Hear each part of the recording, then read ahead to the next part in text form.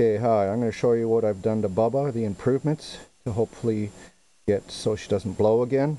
I'm going to stick with plastic because if there ever is an explosion, I'd rather get hit with plastic versus glass. At least for the short term. In the future, of course, I'll use heavier construction. But for testing, I'm going to stick with light plastic. Anyways, I basically used heavier gauge wire so that I won't have an overheating issue.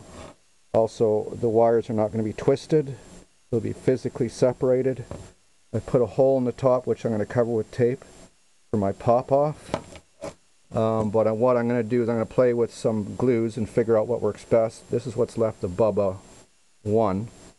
It was basically that part right there, and I figure I can glue it here and then put a cap, or not a cap, but something on it with a weight, and boom, it can pop and the weight will fly away.